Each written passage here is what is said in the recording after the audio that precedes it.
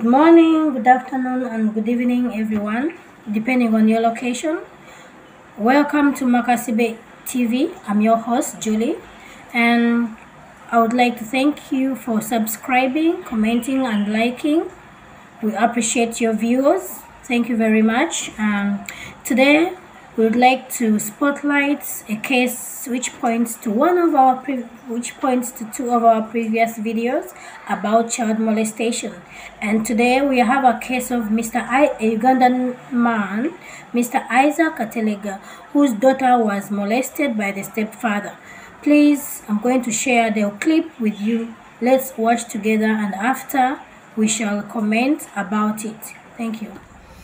Wanga sicha sifetwe fuga buli muntu yenna atuuka ekiseera nga tokyefuga tokyewanirira sikyewanirira mu buli kintu kyonna sikyewanirira amagulu sikyasobola gawanirira emikono sikyasobola ndizekka bwenti Issac tubayire ebizibu sitaani kyali mu bantu tolabangako kiki ekipya wakikola ku lumyanzi kiki nze nga sikumanyi nga sikuvumangako nga sogerako naawe nti nziraawo lwaki gwe ne bwemalira kye nalikoze osasula mwana sasula nze tanze obuso obulamu bw'omwana mu ngeri ey'okwagala omwana oyo musasulira child support n'otasasudde ne bakunyeenya gavumenti nekwata pamiti yo lwa mwana wange si giving up kalume lw'ataano kazibe mmeka yo yagamba sasula ezo oyina ozisasula mwaka ku mwaka mwana ine myaka 12 kati naye ku myaka 10 gyesasulidde singa babala okuva bwe natandika omanyi sente mmeka eziryawo bwe nosalawo okozesa omwana wa munno lwaki ddala oyo sitaani kyali mu bantu tolabangako kiki ekipya wakikola ku lumyanzi kiki nze nga sikumanyi nga sikuvumangako nga sogerako naawe nti nziraawo lwaki gwe ne bwemalira kye nalikoze osasula mwana sasula nze tanze obuso obulamu bw'omwana mu ngeri ey'okwagala muwala fomate katonda mwe yamutondera gali mutanda I can't stand this. I can't.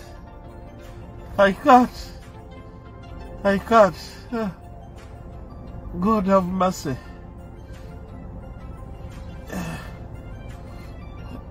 Kifuba kizitoye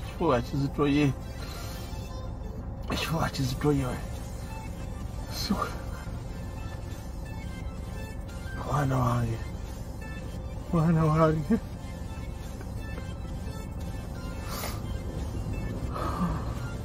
omwana wange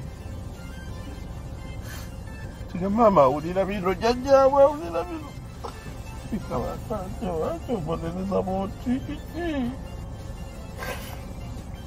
abantu bange bonna mbaagala naye lwaki obonereza lwakimpita bwenti lwaki tobonereza nze bonereza nze guli musaayi muto tegulina kyekumanyi kikazi kyattu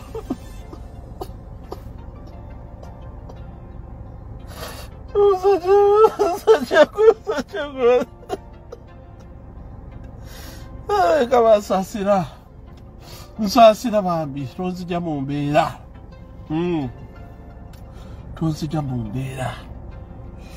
kubanga siffe twefuga buli muntu yenna atuuka ekiseera nga tokyefuga tokyewanirira sikyewanirira mu buli kintu kyonna, sikyewanirira amagulu sikyasobola gawanirira, emikono sikyasobola, ndizekka bwenti, ndizekka. Tubayina ebizibu, saagala kutawaanya muntu yenna, saagala, nina ebyange ng'omuntu. Kiddala mbonaabonera mu mawanga gano ge twajjamu bwe tuzze kusanga bulamu. Nze mbadde mu Uganda bukyagazaalibwa, kino sikirabangako. Lwaki nkirabira mu zino ensi ze tugamba mbu tuzze ezikuŋŋaanya buli muntu? Nga tuyambye bantu, nga nnyambye bantu, nga mukadde ayambye bantu, naye kati kino kyensasulwa, muzzukulu we kino kyasasulwa. Mukama mbeereddewo abaana b'abantu nga tebalina bataata, nembeerawo olina kubira nga takumanyi, naga Isaaka bagoba mu nnyumba nina abaana, nekikola ku mutima ng'ogw'omuzadde neteeka mu kingatto zo nti singa nze naye nga emitwalo egimugobya mitwalo 10, n'ogamba ziizo, olina gamba abaana ange baddayo.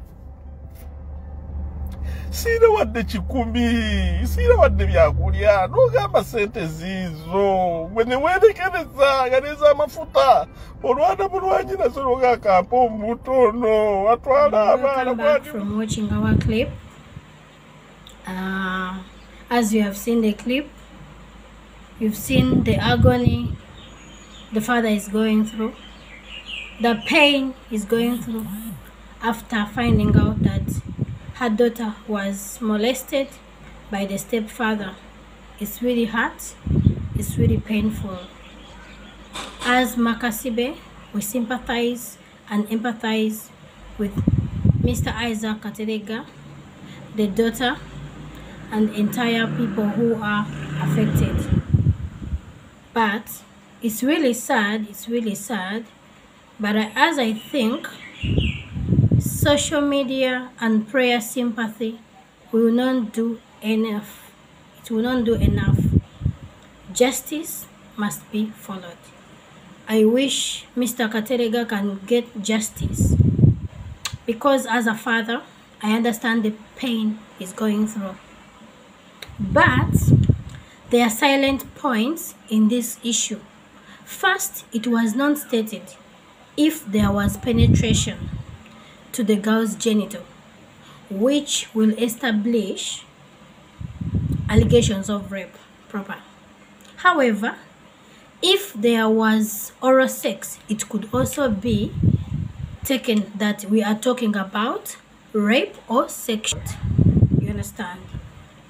Second, the mental state of the girl was not also clearly stated, which will allocate the rape act with the first or second degree.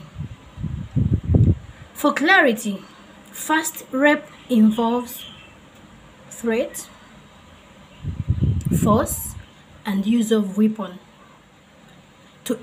or sometimes it inflict injury, to overpower the victim and carry out penetration.